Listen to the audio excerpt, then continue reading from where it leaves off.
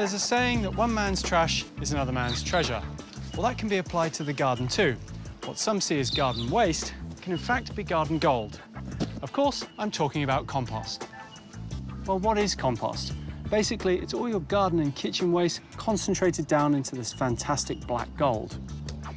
What's it good for? Well, it can be added to any type of soil, sandy or clay. It brings in worms to help break it up, but it also binds it together and helps it hold on to water and nutrients. It does a lot for your garden, and it's pretty easy to make. I'll show you how. You may think you don't have the space for a compost bin, but there are actually lots of options out there.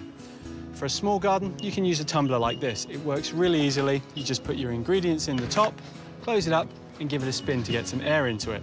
If you've got a courtyard, or even if you're in an apartment, you can use a kitchen top unit like this. You can put absolutely anything into these. There's sprays so they don't smell, and you simply harvest through the tap at the bottom. And this is the area I'm going to be building my compost in. It's quite large, so I can have a 3-bay system. It's not going to be very attractive, so pick a good spot. You also want the right amount of sun, not full sun and not full shade. This gets morning sun, so it's perfect. You also need a nice solid base. You can use anything like concrete or bricks. I've just compacted some road base.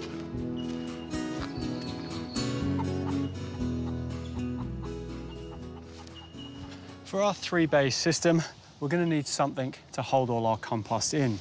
You can use anything, really. You could build it out of brick. You could even use some tin, but I'm going for trusty old pallets. They're nice and cheap, they're easy to come by, and they're perfect because they allow airflow through. But because of the gaps to allow the air in, that also lets the compost out. So I'm just lining them with this Avery wire so we get the best of both worlds.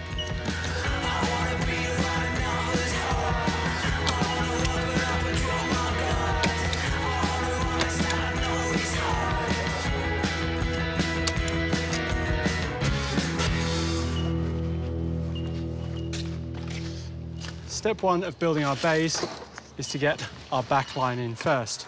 Now, I've already put in a couple of star pickets as my starting point, which I'll thread this over, and that's going to allow me to work out where the rest of the star pickets go. I'll bang them in and then put the sides on. Before I knock in my star picket, I'm going to screw it together with a bugle, just to keep the face nice and flat and the top nice and flush.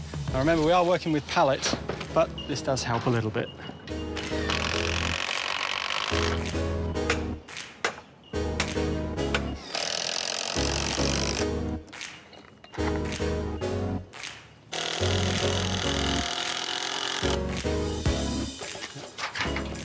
For our middle dividers, I've wrapped both sides in the Avery wire. That way, we're not going to get compost mixing in the middle of the pallet or with the other piles.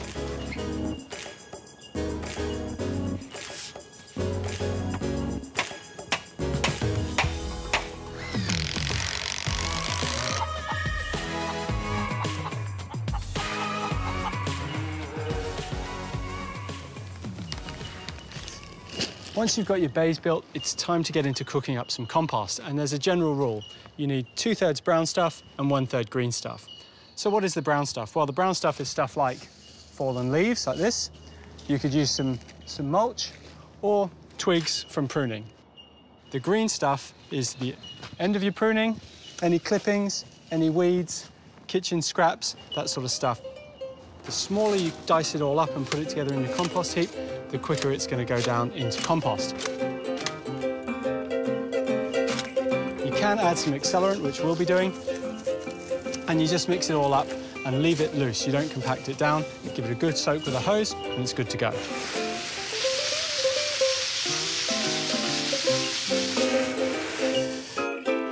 Now that's done, you can add to it with anything else that you want from the garden, but every 2 to 3 weeks, you need to turn it. So it's going to compost from the middle, and you want to take the composting stuff in the middle and get it to the outside. That means you're going to get air and water through the whole pile, which brings us on to bay 2. You just use a simple fork and fork it over. Once that one's empty, you can start afresh. You can even do that into the 3rd one, depending on how much compost you're making, but I'm actually going to save this 3rd bay. All it is fallen leaves. You put it on the ground, you soak it, and you leave it for 12 months. It's one of the first jobs I did in landscaping, and it makes the best mulch for rows, or you can just add it to a soil. If you don't have the space for a bay, you can use a simple bag like this one. You just ram in as many leaves as you can, put the hose in it, one puncture with the fork, leave it behind the shed for 6 months, and it works just as well.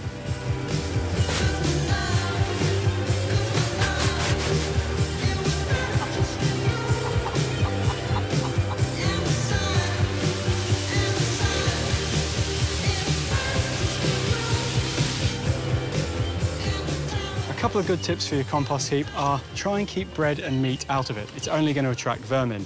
And if you're using something like grass clippings, that's really high in nitrogen, lots of green, you need to balance that out with some more brown stuff, and shredded newspaper is perfect for it. So if you follow all of these rules, you should have some good usable compost in about 3 months.